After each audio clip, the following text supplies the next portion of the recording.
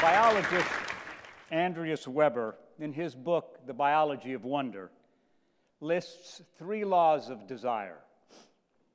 In the 3rd law, he states, we must be close to other living beings in order to grasp certain depths of our own nature, certain ways of transforming our power and our deep imaginative and creative character. Unquote.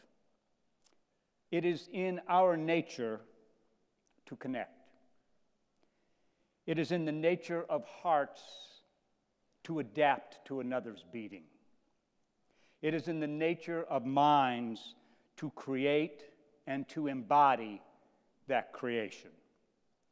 It is in the nature of the life force to continue. And it is in the nature of our spirit to love. In the float, you enter a realm where the unspoken speaks, where our impulses blossom into the sensual, where thoughts and feelings reveal their dynamic origin and structure, where we can witness the architecture of our perceptions, where we can witness deeper layers of intentionality. It is an ephemeral process, matrical in nature. The structure refers to itself, and by doing so, creates an opportunity to open. An opening of the inner to the outer, of the self to the other. We become more porous. It activates our inherent potential for enhancement. In essence, you return from where you have never left enhanced. One of the aspects of the float is the arising of the interoceptive processes into our awareness. Carl Jung stated, the upwelling of the interoception could be a door to the unconscious.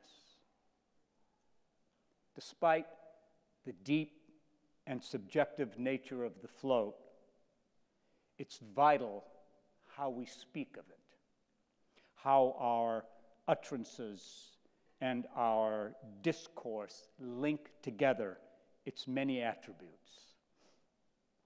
As a wellness practice, as a therapeutic, its clinical importance, its enhancement potential, its perception-changing possibilities, its activation of the creative impulse, its capacity to activate a spiritual response, and not to forget its whimsical aspect. To speak of it is to use language as the music of what happens.